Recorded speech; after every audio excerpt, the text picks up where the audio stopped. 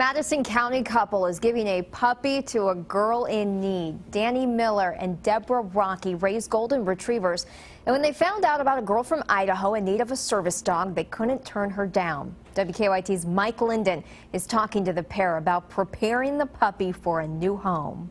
You guys ready? Okay. It's out of here. Danny Miller is a professor at Eastern Kentucky University.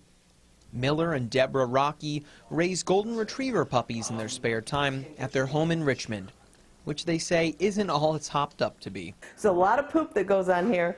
The washer and dryer never stop, never. So if this is our mission, it's very unique. Their unique calling led them to a unique girl in Idaho named True. True is a 6-year-old girl with cerebral palsy and is in need of a service dog. Enter Indy. He is going to be used as a support for her, picking things up whenever she drops it, providing comfort for her, and just being really her best friend.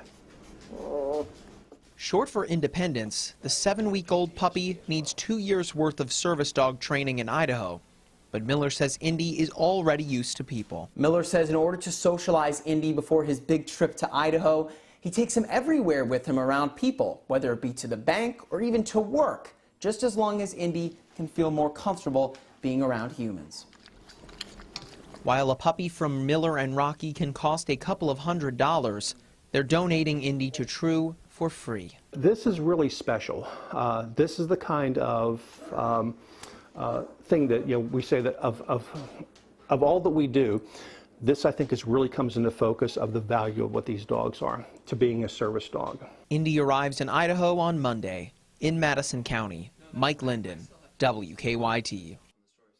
Miller says the girl has already covered the walls in her bedroom with photos of Indy the dog and can't wait for him to arrive. I would too.